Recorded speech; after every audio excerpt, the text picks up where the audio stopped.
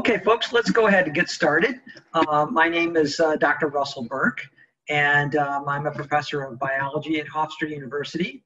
And I've been asked to talk to you all about the research that my team has been doing for pretty much the last 20 years. And the title of this talk is Turtles in Trouble. I'm going to ask you to hold off any questions that you've got until the end. I think we're going to keep everybody muted until the end. You can ask questions on the chat if you like, if you want to just save your place, but I will probably not address them until we get to the very end. And if we have time and conditions allow, I will, we can unmute some people so they can actually talk in the more like the real world. Thanks for joining me on this, this unusual format. I've been teaching classes by Zoom for, what, 2 weeks now, 3 weeks now, something like that. So Zoom is relatively new to me. It's got some advantages. I'm probably talking to people that wouldn't be able to make it to a public talk, but it's got some disadvantages too. I don't get that quick feedback from an audience. So I hope that it works out fairly well and that this turns out like we all want it to. So I'm going to go ahead and get started, and I'm going to go ahead and share my screen so you can see the PowerPoint that I want to use here. All right, let's see if it can do that. Very good. And let's see, move some of these windows around. There we go. All right, so as I said, I'm going to talk to you about what I call turtles in trouble, and just to spread the alliteration along a little bit more, we're really going to be talking almost entirely about terrapins today, which is a specific kind of turtles. And yeah, I'm a professor of biology at Hofstra University. So I'm going to start by telling you a little bit about diamondback terrapins, the turtles that we're going to talk about this time. They're really, really special turtles, and I pretty much consider myself to be new to terrapins because I've only been studying them for 20 years. Before that, I studied other kinds of turtles. And diamondback terrapins turn out to be extraordinarily cool turtles for tons and tons of reasons, more than we have time to go into right here. But first, I want to point out that you know, some of the most exceptional things about these wonderful animals. What you're seeing there in the picture is that's a female right there. That's an adult female, and that's an adult male. So there's really, really big sexual size dimorphism in this species. That's as big as males get, and that's about as big as females get. They're not really, really huge turtles. You can see there's one person holding 2 turtles there, but nevertheless, they are you know, they're certainly smaller turtles as well. If you look at those back feet there on both the male and the female, there's the female's back feet and there's the male's back feet. You can see that they're really, really well adapted for swimming even in strong currents. In fact, these guys are great swimmers. And they're very fast, and they can swim long distances. And if you look at the female here especially, you can see this big bulge right there behind her head, or in the back of her head there. That's muscles, and they are also really strong biters. And that's largely because they eat invertebrates like snails and clams and things like that, and they have to crush through those shells. And I can tell you from personal experience, they have quite a strong bite. And so generally you want to avoid being bitten by these guys, but they're usually pretty docile, easy to handle. And despite the fact I've handled many thousands of terrapins, I've only been bitten a few times. One of the other exceptional things about diamondback terrapins is they live in salt marshes. These are the tall grass prairies of the ocean. They occur along the coastlines. And they're where the salt water from the ocean meets the fresh water from streams and rivers coming off the land. And so they live in this brackish water that's a mix of salt and fresh water. These are extraordinarily productive areas, lots and lots of photosynthesis here, lots and lots of very active plant life. This place, like what you're seeing right here, would get flooded at high tide every day or twice a day, and would be drained and exposed like you see it there at low tide every day. And those, the terrapins swim around those marshes. They swim through the marshes when they're in water, and they swim just outside them when the tide is out. And those marshes, I call them the Atlantic coast marshes because they occur all the way from just right around the east end of Massachusetts here, all the way down the Atlantic coast, into the Gulf of Mexico, and all the way almost to the edge of Texas where it meets up with Mexico. So this is a species that occurs almost along our entire east coast. But it does not go inland much at all, just along the coastline because they never get very far from salt water. So they live in an environment that no other turtles live in, which is another reason that they're really exceptional creatures. Terrapins have had a really interesting set of relationships with people, probably more so than nearly any other reptile in the United States. For one thing, people have always lived along the coastlines in what we now call United States. Native Americans lived along the coastlines, and they harvested all sorts of things that they could find to eat along the coast. And they certainly must have eaten large numbers of terrapins. When Europeans arrived here, they took up that tradition and they ate lots of terrapins as well. We don't know much detail about any of that, but certainly it's very reasonable to expect that people have been eating terrapins here for a really long time. That ramped up to a huge extent in the late 1800s through the 1930s, when all of a sudden terrapins became very, very popular as a food item here in the United States. So lots more people started eating terrapins in that time period. And you can see lots of evidence of that. For one thing, terrapins became so valuable that people started farming them in parts of the southern United States. And down here you see a terrapin farm where people are raising terrapins in these big pens outside. It only made maybe even a little bit of sense to do that when terrapins are worth a great deal of money. Otherwise, it's not very economical to do it. And terrapins were collected all over the East Coast and shipped all over the world. Here's a market in Chicago where there are barrels of terrapins being shipped in this case, to Chicago. And so, the terrapins were worth so much for food that people were collecting them in gigantic numbers and shipping them all over the world, especially all over the United States. And here you can see a guy inspecting a couple of the terrapins that are being shipped.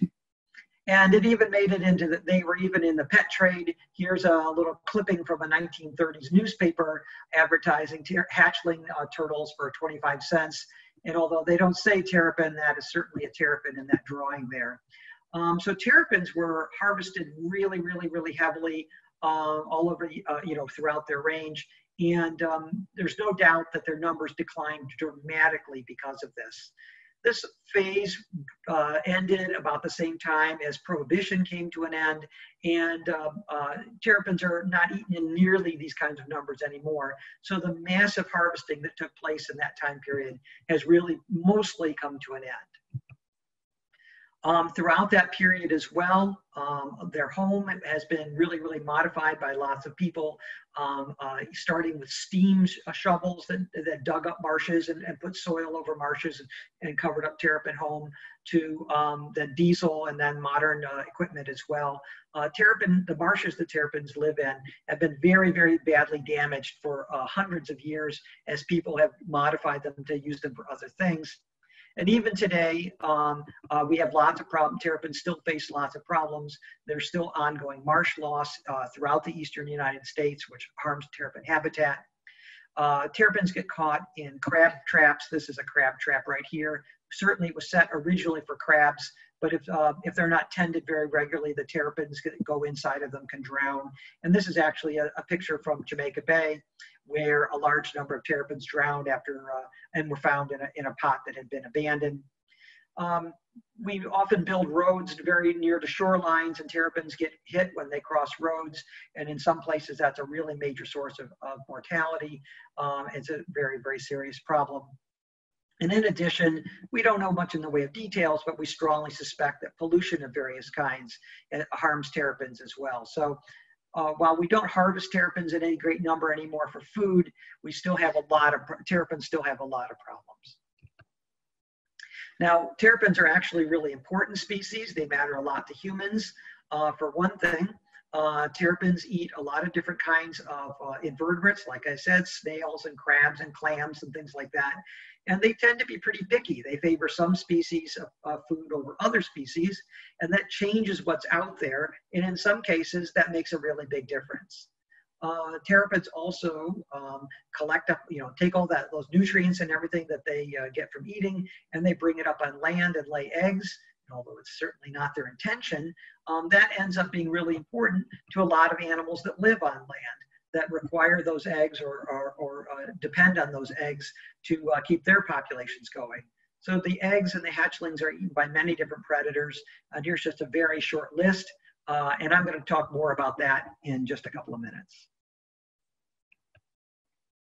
Now, terrapins have just recently become protected in nearly every state where they exist now, all along that coastline. So every state has their own protections. Here in New York, where I live, it is illegal to catch native species without a permit to begin with. And on top of that, terrapins get some special permission. The harvest of terrapins for food is prohibited.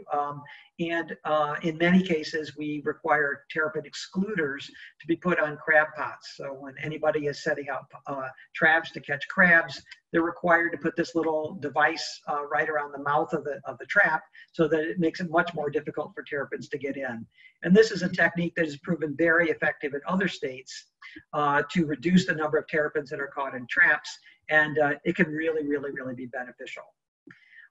One of the leading international conservation organizations, the IUCN, considers terrapins to be threatened. And that is because of the really severe loss in numbers that they had back there in the 1930s and the rather poor recovery they've had in most places after that. And then we still have these ongoing threats, as I just mentioned. So I'm going to focus the rest of my time here talking about our particular research project. And I've been working my team and I have been working in Jamaica Bay. Jamaica Bay is a national wildlife, it's a national recreational area. And you can see that this is a big bay here. It's 14 miles across.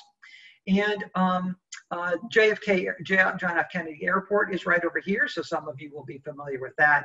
And there's Brooklyn over here and Queens over here. This is really a very, very urban site. So any of you who are familiar with New York City, you might even know this area. You might have been through this area. The road that you could kind of see right here, that's Cross Bay Boulevard.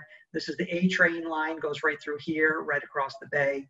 And this is Rockaways out here. So this is a fairly well-known area to a lot of people. The dark green areas that you see here, these are all owned by the National Park Service. They actually control the waterways as well as the land that you see marked in dark green. So a lot of this land is owned and maintained by the National Park Service. The lighter green is mostly parkland that's owned and managed by the City of New York. And everything within this dotted red line here is the Jamaica Bay Park's boundary. We do almost all of our work, with some exceptions that I'll tell you about, here on this main island in the middle of the bay. It's called Ruler's Bar. Some people call it Ruler's Bar Hassock. The white area here in the south is actually a town, and the rest of it here in the dark green, as I said before, is all national park. So we focus on this island right here in the center for a whole bunch of reasons. One of them is that it's really, really easy to get to. As I said, there's a road that comes there and goes on across, and there's also a subway. And in addition to that, a lot of terrapins nest right in this area right here. We've actually looked at all the other areas around Jamaica Bay, spent some time looking for nesting, and there is some nesting in other areas, but not nearly as much as there is at Ruler's Bar, with one exception, which I'll talk to you about a little later on. Now, Jamaica Bay is a particularly interesting place to work, again, for a wide number of reasons. One is that it's a bay that has had a really long history of pretty bad pollution. Of nearly every kind of pollution that humans are involved with is detectable in Jamaica Bay, and sometimes in very high levels. So in the past, before pollution was regulated, lots and lots of companies and factories and hospitals and residences, and everybody dumped their pollutants directly into Jamaica Bay. And so while that's been strongly regulated since then, and Jamaica Bay is much, much, much cleaner than it used to be, it still has had a pretty long history of pollutants. And turtles live long enough that many of them may have experienced much higher pollution levels than they do right now. So that's an interesting thing from my point of view. I'm interested in knowing how urban turtles survive and how they compare to turtles that live in areas that perhaps are less polluted. In addition, Jamaica Bay has undergone a huge amount of marsh loss. There used to be lots more marshes than there are right now. This is a picture of one particular island in 1974, and this is the same island in 1999. There's a lot of dispute about what causes this marsh loss, but in any case, these marshes are super important to the terrapins. That's where they live, that's where their food is, and so the loss of the marshes is certainly very, very important, and that's another thing that I'm particularly interested in knowing about. Last thing that I wanted to mention about what makes Jamaica Bay such a great place to work is that there was work done in Jamaica Bay on the terrapins way back in the early 1980s. So even decades before we got started, there were Park Service people who were doing a little bit of work on terrapins. And what caught my attention is that they noticed that the egg survivorship, that is the eggs that the turtles laid, had really, really, really high survivorship, practically unknown in turtles for survivorship as high as 93%. They never saw predators eating the eggs. In fact, they did some censuses at the time, and they found no mammal predators there at all. And that's quite exceptional for turtle populations almost every place. Turtle eggs are favorite foods of lots of animals. And so this is a really interesting thing to think about, a place where egg survivorship might be very, very high. So we started working in Jamaica Bay in 1998. One of my very first graduate students pretty much discovered it as far as I'm concerned. And we've been doing that work ever since. We've been conducting annual work ever since. We do what I like to call basic population ecology, and we're asking questions like, how many terrapins are there in Jamaica Bay? What are the things that affect the number of terrapins? Is the population going up or is it going down? And how are these populations differ from the populations of terrapins in other places? We're very fortunate that lots of other people study terrapins in other parts of their range. So it's pretty easy to compare some of the things that we do to what other people are finding in more natural areas. And just to give you a bit of a focus, we're looking at the eggs, we're looking at the hatchlings, we're interested in the subadults and the juveniles, we're interested in the adults, and we're primarily interested in things like how well do they survive and what affects their reproduction. So on a yearly basis, every summer, we do what most people who do population ecology do. We spend a lot of time outside, and we're walking around, looking for turtles, looking for anything relevant to the turtles. We look primarily for that thing right there, which you're seeing. We're looking for nesting females. Generally, we're looking for nesting females, turtles that have come on shore to lay their eggs. When we find a nesting female, we hide and wait where we can see her, and hopefully she can't see us. And we wait till she gets done nesting. We want her to cover her nest, do all the things she would naturally do if we weren't there. And then when she's all done, before she escapes back into the ocean, we will dash up there and grab her and collect some measurements, do some other things. Here, what you're seeing me do here is injecting a small identification tag into the terrapin so that the next time we catch her, we'll know which turtle this is. This is something we've been doing since the beginning. And it means that almost all the terrapins at our study site are already marked, so we know who they are. We almost never come across new turtles anymore because we've been doing this for so long. We also measure all the turtles and collect other information about the turtles, whether they look healthy, whether they've got all their parts, what size they are, all those sorts of things. Then we'll go back to where the nest was laid. And what we do then depends on what kind of projects we're working on that year. So sometimes We'll do nothing but mark where that nest is and just leave it alone and completely leave it undisturbed. We might come back the next day or every day through the rest of the season. And very often what we see is what you see right here. We're going to see the nest with the eggs all dug up. And that means that a predator came by and ate the eggs and left the eggshells behind. We see that very commonly. We also see, sometimes we are interested in collecting information about the eggs themselves. And when we do that, we will dig up the nest and count the eggs or measure the eggs. Very often, we'll put a cage around the nest so that so no predators can get in it, because if we want to look at anything to do with hatching, we have to keep the predators out. So we use predator excluders to keep those out. And when we do that, we come along later around the time of the year when the eggs hatch, and we can catch hatchlings coming out of the nest, and we mark and measure those, and then we can let those go as well. So now I'm going to switch to talking about the sorts of things that we found over the years. And before I do, I just want to say that I've had a really wide range of students and other colleagues working with me. A lot of times in the pictures that I show you, you're going to see somebody off to the side, and that's the particular student who worked on that project. And I'm just going to touch on a smattering of the projects we've worked on over the years, just to give you an idea what some of these things are. So one thing we've done is explored temperature sex determination. It turns out that in terrapins, like in many turtles, the temperature that the eggs incubate at determines whether those eggs become boy turtles or girl turtles. So we've looked at a lot of nests and collected temperature data on those nests to figure out what they would be. And one thing that we found is that the nests at our nesting site have a very strong female sex ratio bias.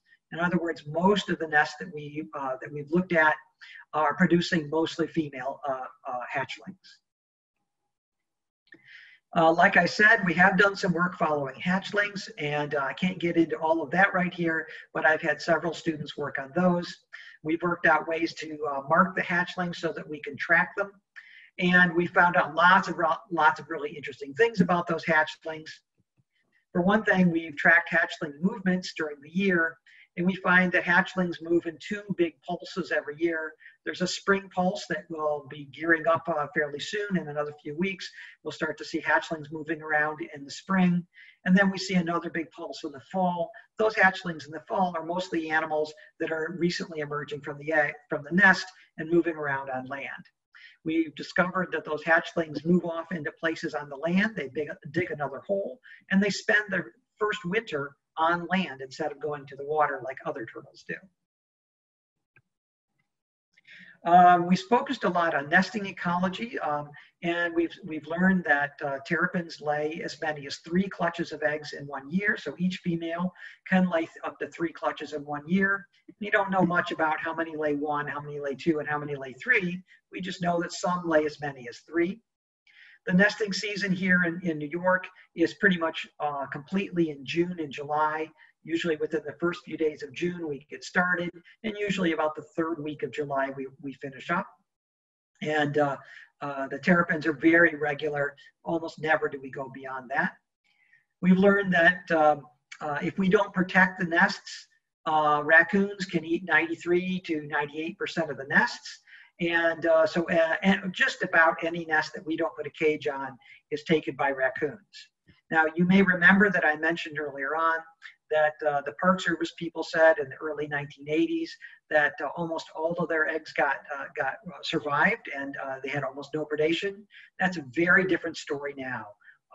Raccoons have invaded the island a couple of different ways, we think, and now they are eating nearly all of the nests. We've learned some things about the way the raccoons work, and I'm not going to spend too much time talking about that, but that's been a big focus of our research. Well, we've learned that nearly all of the nests that raccoons predate, they predate in the first night or second night after the eggs were laid, and that if a nest can survive to its 3rd night or 4th night, then it's almost certainly going to avoid being eaten by predators. So those first few nights are the really dangerous ones. After that, the nest can be pretty safe. And kind of tied to that, we've learned that predation rates are also strongly influenced by rainfall. If it rains really hard soon after a nest is laid, then the chances are very good that the raccoons will not find that nest.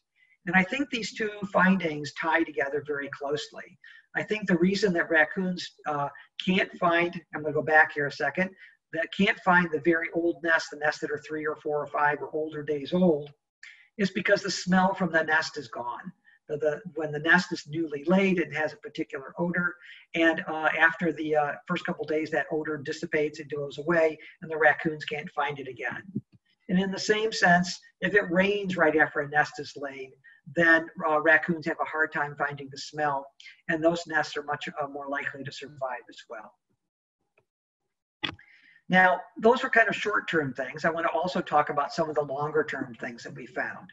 And one of the longer-term things is that the number of nests that are being laid at our study site has been declining very rapidly. Now, here's data from 1999 when we first started collecting this particular kind of data until about 2012. And what we show here is that the number of nests has gone from a little over 2,000 to just a little bit over 1,000. In other words, the number of nests that are being laid there are declining rapidly. And so there could be a lot of reasons for that, but certainly that means that there has to be many, many fewer hatchling turtles making their way into the water because there's so many fewer nests. Now, before I talk too much more about those declines in the nests, I want to talk about another subject, and that is the big surprise that we had in the summer of 2009. So in 2009, all of a sudden we were surprised to see news reports that terrapins were turning up at JFK Airport. Now, you may remember I showed you earlier on that JFK Airport is in the northeast part of Jamaica Bay. And we had actually heard from other people years earlier than this that there were very, very, very few terrapins there. So we hadn't really paid any attention to what was going on at the airport. But in 2009, it was like an invasion. And there were news reports popping up all over the place as terrapins started walking across the runways at the airport. And that meant that planes had to slow down or couldn't take off because of this. And people, the passengers in the planes took pictures out their windows. They tweeted all over the place. There were lots and lots of news stories with pictures like this one of trucks at the airport, trucks filled with terrapins. They had taken off the runways. There were even photographs like this. News stories, and some of you turtle people out there might get a laugh out of this because, of course, you will recognize these are not terrapins at all, but another species of turtles. These are red-eared sliders, but the news people apparently didn't know the difference. But nevertheless, something big happened in 2009, and it caught us totally by surprise. So just to give you a little bit of context for that, this is the study site that I have been telling you about. Again, this is Rulers Bar, that island right there in the center of Jamaica Bay, and most of our research has been here on the west side of Rulers Bar. But over here on the east side, that's where JFK is, and that's where the airport is. And most of the runway invasions have been right along in here and along the shoreline runways here. That's a pretty good distance. And but still, it certainly seemed to us that some of our terrapins might be moving over there and deciding that JFK looked like a good place to hang out. So we started working with the people at the airport. It turns out that the airports, just like every other airport, has a whole team of wildlife biologists, and they had a lot of data over the years on terrapins going way back before 1999. And I'm showing two kinds of data right here. The number of terrapins that they've moved off of runways, because the airport biologists, they keep all sorts of records and all sorts of things. So over the years, they have before had terrapins on runways, which they've had to move off the runways. They've also had terrapins, unfortunately, that were occasionally hit on the runways. And that's the data that I'm showing you here in red. You can see that they overlap a lot. In other words, all from even before 2009, they had terrapins occasionally on runways, small number of terrapins. But then in 2009, right about here, the number started going up, And then it kept on going up higher and higher and higher, even after 2009, in 2010, 2011. And I don't have all the other data on here, but it's continued to go up more or less since then. So something very surprising happened back there in 2009, and they've started encountering very large number of terrapins there. Now, we shouldn't be terribly surprised about this in one sense.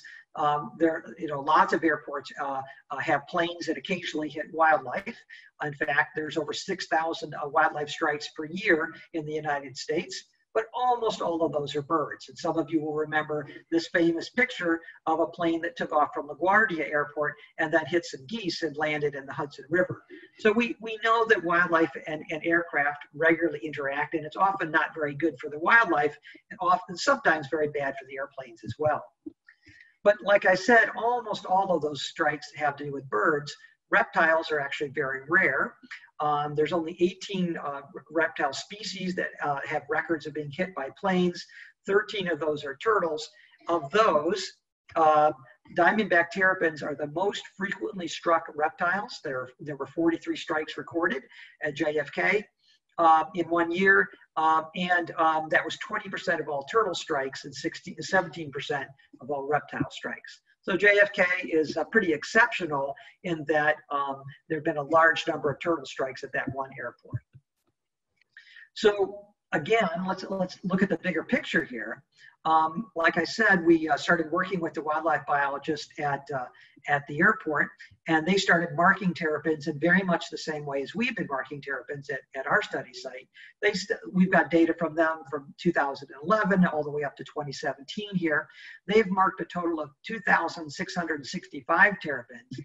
To get a handle on that, and that same in our entire project up to 2017, we've marked less than half of that.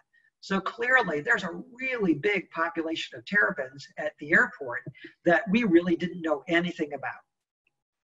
Now, as I mentioned a few minutes ago, we thought it was possible that some of the terrapins that we marked over at Ruler's Bar over here, let's see, there we go, over here, we're swimming over to the airport. Maybe that's where some of our missing turtles were going. But it turns out that since they tag their turtles and we tag our turtles, it's pretty easy to see what's going on. And in fact, only a few turtles have moved between the two populations. So only 3 of the terrapins that we've marked ended up over at the airport, and only 7 of the terrapins that they marked at the airport ended up nesting with us. So there's very, very little exchange between the two populations. Now, because we've been collecting data for a long time on both of these populations now, we can actually do some pretty cool population analysis. And so what I'm showing you here is the annual survival rates for female turtles in the two populations. Unfortunately, what we see here is that the survival rate, that is the number of turtles that survive year to year, has been declining dramatically in the Ruler's Bar population. And it's gone from 0.92%, from 92% survivorship, down to 86% survivorship. So these are declining survivorships for sure. At the same time, their JFK animals have been holding very nice and steady at 91% survivorship. And if we zoom in on this and look a little more closely, we see a big decline for a couple of years in the survivorship for the Ruler's Bar animals. And that turns out to be associated with Hurricane Sandy. So right after the 2 years after Hurricane Sandy hit Jamaica Bay, the terrapins in the Ruler's Bar population took a big hit in survivorship, but the JFK animals were unaffected. We've also noticed that the Ruler's Bar animals have really high rates of shell damage. There's a lot of major shell damage with these animals. And here's one of the most exceptionally damaged animals we've seen. This is all scar tissue on the back of the shells. And that also happened right around the same time as Sandy. Some of it a little before, but a lot of it after. We're really not sure what caused these damages, but we have lots of different kinds of damage. So a fairly high percentage of the animals at Ruler's Bar have these kinds of major injuries. And that also contributes to their low survivorship. The animals with lots of injuries also have lower survivorship than the general population. So what I'm showing you here are the population trends, that is the number of animals over time We have lots more data on the Ruler's Bar animals. That's the ones I'm showing you here in blue. The error bars here are 95% confidence intervals. We have very, very good confidence on all of these. That's why you can't say the interval marks on these because they're bunched up on the points. But over the years that we've been studying the Ruler's Bar animal, we've seen a 36% decline in the number of animals. That's about 2.6% per year. So this is a population that is in a very steady decline and is on its way out. The JFK population, on the other hand, is much less steady. It's been all over the place, up and down. But overall, the years that we've been studying it so far, it's really held very constant. The earliest calculation we have is for 3,327 animals, and in 2018, I'm sorry, it was still at 3,300 animals. So basically, that's a stable population. So 20 years of research has shown us that, that quite surprisingly, we have very, very different survival rates in two populations of turtles that are right next door to each other.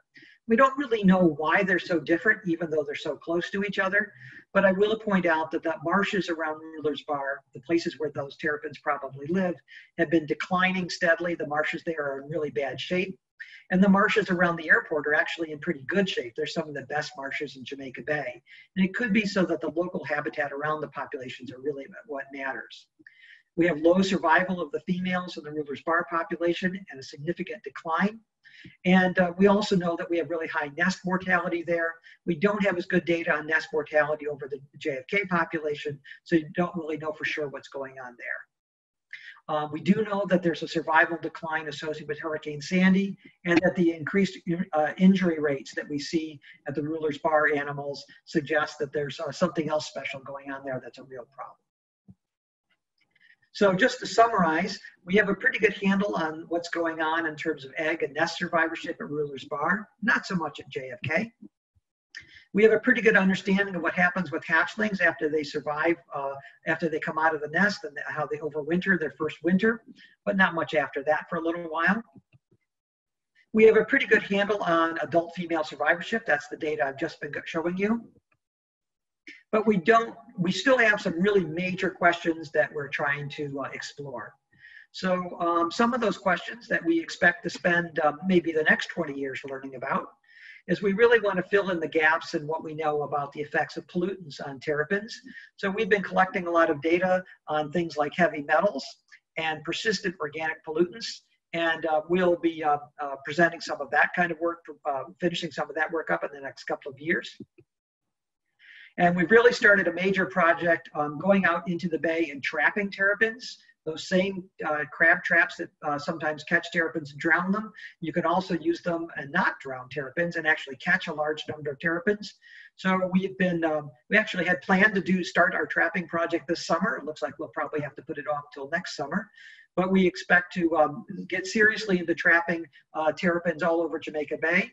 And we may spend quite a number of years doing that.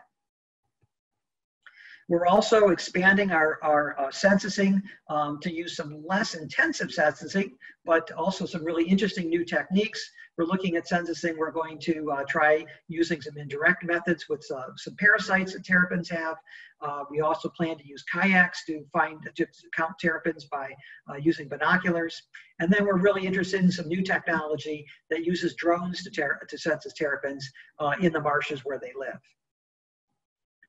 And I'm going to finish up by talking about, just mentioning that this has been a gigantic project over the last 20 years, and an enormous number of people have helped with this project. This slide is only a small fraction of the people who've helped out. Lots and lots and lots of people have contributed to this over the years, and I want to thank each and every one of them. And so what I'd like to do at this point, I think I'm going to stop the share of my slides. And maybe I can see if I've got any questions by chat. Let's see if I can, let's see if I'm going to start at the top here and work our way down. Okay, there's not too many, so we can do that.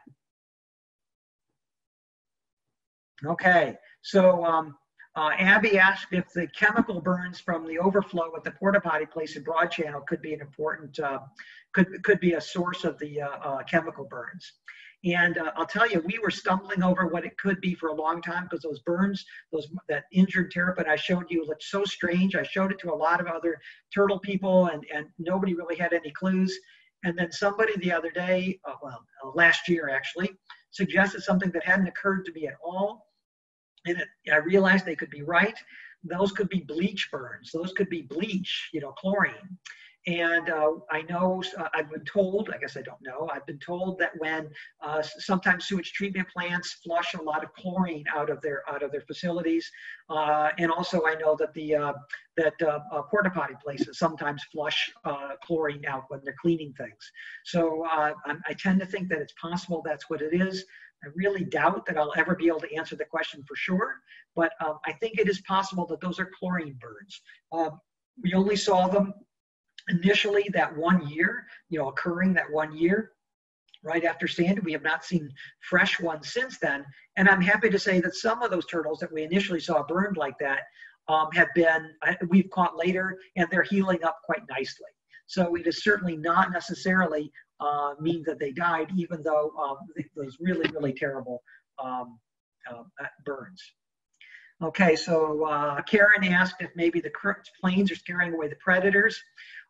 That's certainly possible. I think it's more likely that, the airports are very carefully managed properties. The wildlife biologists at the airport work pretty hard at keeping the number of wildlife down so that our planes don't get into trouble. And that probably reduces like the raccoon populations because they do that. So that could be, any combination of those things might be important. Okay, I'm going to keep working my way down the list. Somebody who's calling themselves Mom asked if I might be interested in expanding our research to a spot at Orchard Beach. It's possible. Part of the problem is, that my general approach has always been that I'd rather do a pretty good job at a small area than a poor job in a larger area. So I've really resisted expanding out because we have limited resources and I can't do everything. But it is possible that there might be some way to spread out and add some more studies to that. Adding JFK was really easy for us because they had their own team of people who could take over do their end of the project. So I've got one from Siha who asked, do terrapins return to the site every year to lay eggs? And they kind of do. Many times they do, but it's certainly true that they also, at least occasionally, will move to new places and start nesting there. So we have plenty of evidence that terrapins will usually go to the same spot, but not always go to the same spot. Okay, so I'm continuing to work down my list here, guys. Let's see how far we get. Kaylee asked, how often does it take females to reach maturity? I can't really say with much certainty about that, but I think we're in the neighborhood of 6 or 7 years. And something in that neighborhood, maybe a little earlier in some cases and a little later in other cases. It's probably a matter of body size. If you get a turtle that found lots of food when it was young and could grow really fast, they probably mature a little younger. And if they don't end up finding a lot of food and they grow a little more slowly, they probably mature a little later. But probably in the neighborhood of 6 or 7 years for the most part. Okay, so Steve Collins is asking about studies in Suffolk County. There's some really neat stuff starting up in Suffolk County. It's been going on for a couple of years now. A number of teams are looking for good places where terrapins nest, where they might need some protection, to get some ideas about places where terrapins might need help. And so there's some really neat stuff going on in Suffolk County right now along the same lines of the same things we're doing. So Julian asks, how do terrapins know where? That's a tough one to say. I'll tell you, I have followed terrapins after we let them go into the water, after they've nested. I followed them in a kayak just to see where they go. And they swim out into the water a little ways, and then they lift their heads up above the water, and they look around with their heads above the water. They look around, and it's like they're looking for landmarks. There's that big island over there, and there's that building way over there, and then they go back down, and they swim some more. So I'm pretty sure that they can see landmarks even pretty far away, if the landmarks on the shore, and that's part of what they're doing to figure out where they want to go. All right, man, the questions are piling up. These are fantastic, guys. Okay. Okay, so Kevin asked the question, at what age do we start putting the marking tags, their pit tags, into the hatchlings? We actually worked out a technique for adding pit tags to hatchlings right out of the nest. And if you're interested, you could email me about that and I can give you some details. We actually published a little note on how to do that. You have to do it differently than you do with adults, of course, because they're much, much smaller. But the smaller tags actually could go in the hatchlings, and that's really cool stuff. That allowed us to do some work that we otherwise wouldn't be able to do.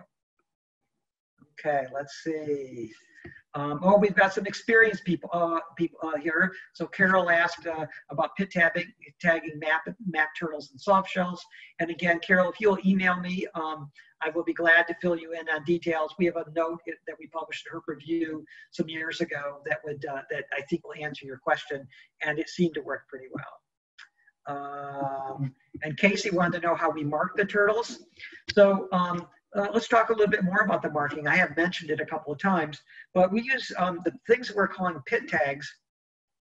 These are the exact same tags that if you've got a dog or a cat that your veterinarian injects into the skin of your animal, so that for the rest of its life, if it ever gets lost, anybody with a special kind of reader can get the tag number without hurting your animal, can get the tag number and then find out where that animal belongs. So we use the very same technology here. So that means that we inject the tags right under the skin and the terrapins. And then for the rest of that terrapin's life, that tag can be read with a reader, so we can tell who that terrapin is. It's kind of like giving every animal a name, and we now know the name of that animal anytime we catch it. And they last forever. They don't wear out. So just like the one in your dog or your cat never wears out. How do we know where to put it? We put the tag in the same number in every single animal. So every animal gets a tag right under the skin, right near one of the legs. So we always know where it is. Okay, so Jim asked about what climate change may do to these turtles because they have temperature we determination. That's a great question, and it's one that a lot of people who study turtles have explored. And we don't know for sure, but one thing we do know is that terrapins, like all turtles, can lay their eggs very close to the surface, or they can lay them really deep.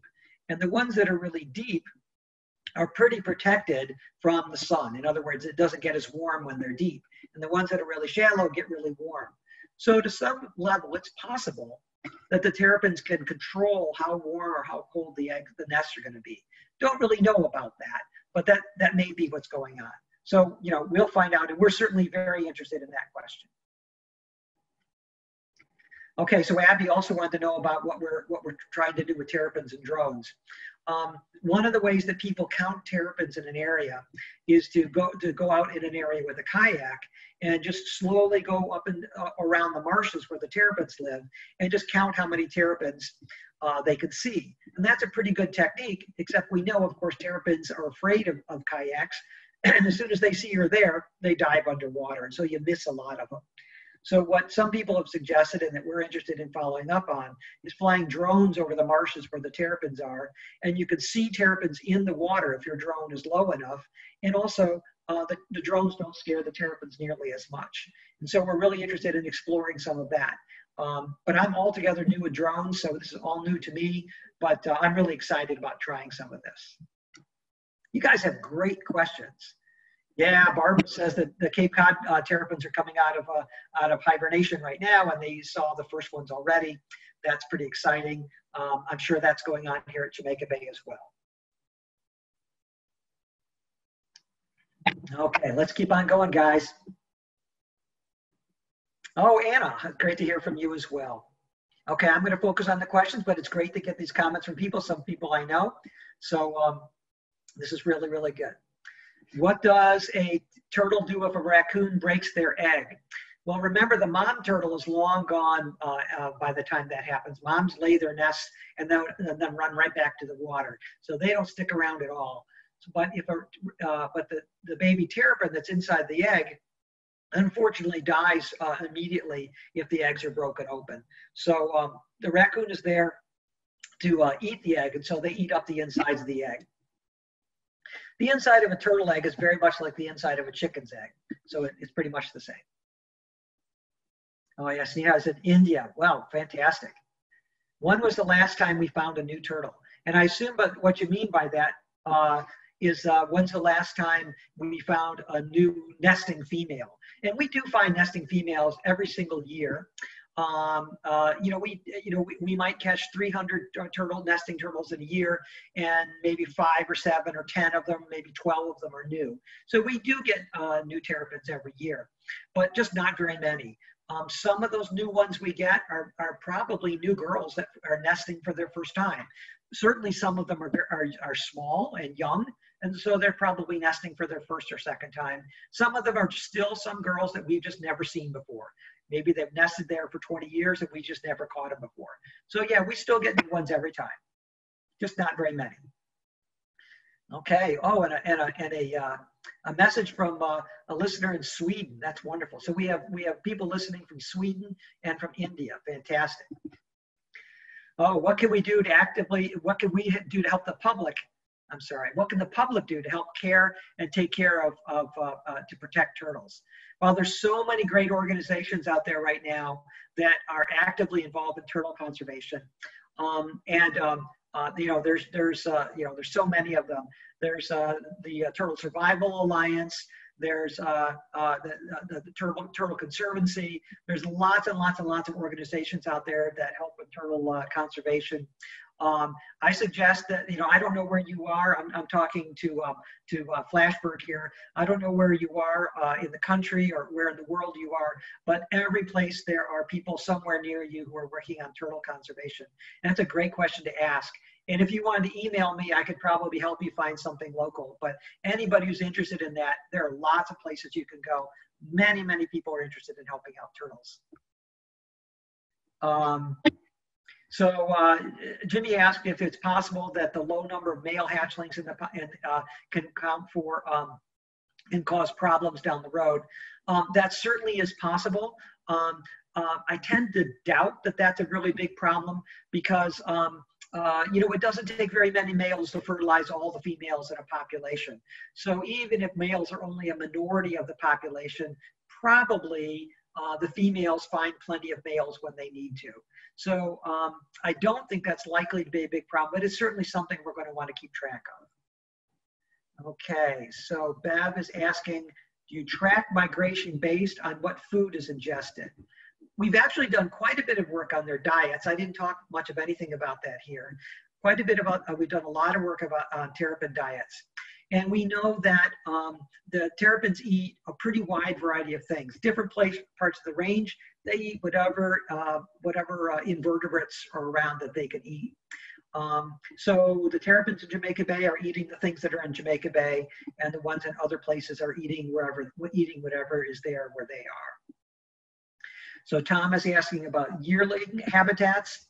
Really, really interesting question. Something we know a little bit about, just enough to tease, and I wish we knew so much more.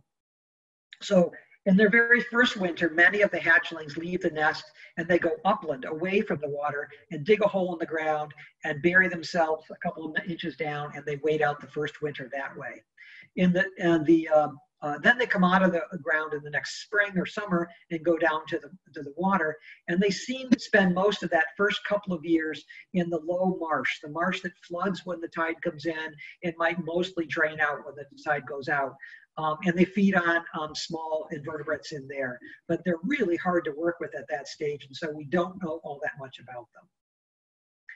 Cassie wants to know what the male turtles do when the females are nesting. Well, the males and the females only are interested in each other during the mating time. So when the females take off to go nest, the males, I'm sure, are paying no attention to that at all. They are busily feeding themselves and looking for females that might want to mate. So I don't think they'd have any trouble keeping occupied while the females are nesting. I was thinking about getting him a sass. I'm saying, sorry, say it again. Oh, I missed that. Okay, so let's see. I've got a question from Henry here. Did I have another one before that? Oh, Flashberg is in Harlem. Okay, thank you, Flashberg. Yeah, we got lots of organizations here in New York, so there's just no problem finding folks to get involved with the turtle conservation locally. Okay, Henry asked about integrating the studies with GIS.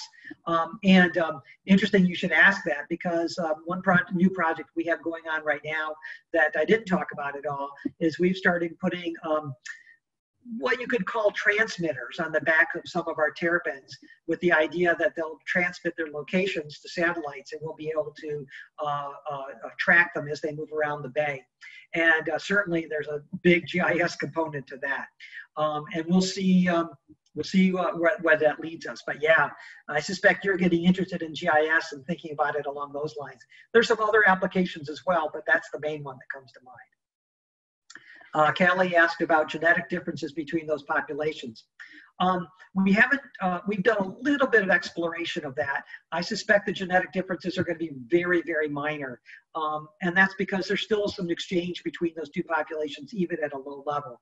Probably enough to keep the genetic differences from any serious genetic differences from occurring. But maybe over time, that's what's going to happen. Okay, Steve says he's been counting terrapins for CTUC. That's a really, really good thing to do. And CTUC has a number of other terrapin conservation projects going on. And I'm sure that John Turner there would be happy to direct you at other projects. Kudos to you, though, for doing that. And man, kayakers have a lot to contribute there. So that's a fantastic skill set. I'm glad you're helping out. Okay, what can be done with the ruler's barb population? Well, I wish I could say that I knew exactly what was going on there and why that population is doing so badly. And 20 years of study, and I really don't have an answer to that just yet. But I think I think we're going to continue doing what we're doing and see if we can't learn what's going on, by following our trapping efforts. I think that may help us a lot. And in a year or two, we'll have some answers from the pollution front, and maybe we'll be able to answer some of those questions. Yeah, so let's go on here. Yeah, there's lots of things you can do for conservation. You can recycle, you can pick up trash, you can try to minimize how much we're using our cars. There's just lots and lots of things we can do to help conserve turtles and other wildlife. Okay, we're doing pretty well here. Okay, all right, very good. Did I answer all the questions? Wow, I'm impressed. Okay. So, so that's fantastic. Flashberg wants to know what to do with a pet diamondback terrapin. Well, I got to tell you that according to state law, if you've got a terrapin, you should have a permit to keep it. You're not allowed to keep them without permits. So that would be the first place to start, is to make sure that what you're doing is perfectly okay. So I've got a question from somebody. Does anybody have any advice on what to do if you're interested in a career in biology? Well, the thing to do there is, you know the story. Study hard, learn a lot about terrapin, learn a lot about whatever wildlife you're interested in, and devote yourself to a cause. That's the best way, I think, to be a success. If you've got a problem with a pet turtle or an injured terrapin, I suggest that you talk to a rehabber. There's a number of turtle rehabilitators here in the area, and they can help you out. And if you look at the website for the New York Turtle and Tortoise Society, they'll direct you to a rehabilitator who can help you out with any problems you got along those lines. Oh, so Genesis finally is on the board here. She wants to know what will make a turtle a terrapin. So I'm going to answer that question the way any typical American would answer that question. And I will freely acknowledge that people in other parts of the world would answer it differently. All the reptiles that have shells are turtles. That means that a sea turtle is a turtle, a box turtle is a turtle, a Galapagos tortoise is a turtle. Everybody, all those guys are turtles. However, we reserve the word terrapin for one particular species, and that is the diamondback terrapin, the one that I'm talking about here. Other parts of the world use the word terrapin more broadly to apply to other turtles, but we only use it for one species. So diamondback terrapins are our only terrapins. Okay, guys, we're a little bit past our time here, and I'm going to wrap it up. If anybody's got any further questions, please feel free to email me. I'd be happy to try to answer your questions or direct you to someone who can. I really appreciate you joining me today, and I hope you learned something. And I hope everybody stays safe and stays healthy.